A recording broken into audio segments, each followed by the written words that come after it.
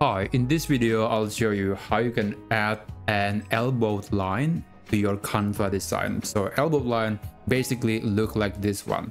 So the arrow is essentially just straight, but there are some curves when the arrow or the line is turning.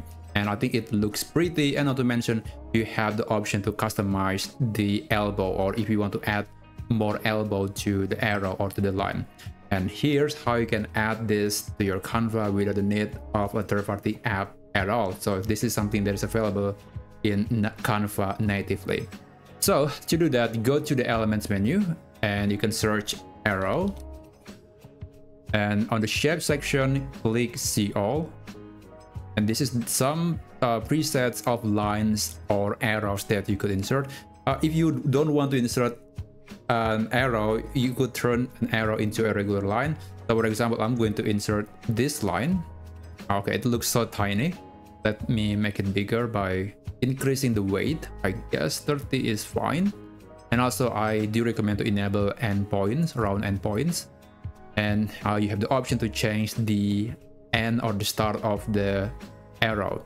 So if you want to just make it to look like a regular line, you can just apply this option, so it's becoming to look like a regular line. So that's one way to do that. And if you want to add elbow to this line, you could enable this option, line type, and select elbow.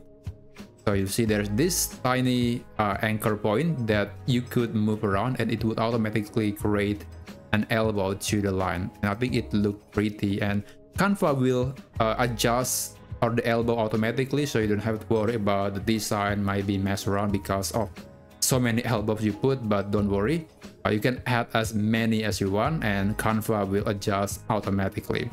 So yeah, that's essentially how you can add an elbow line or an elbow arrow in Canva.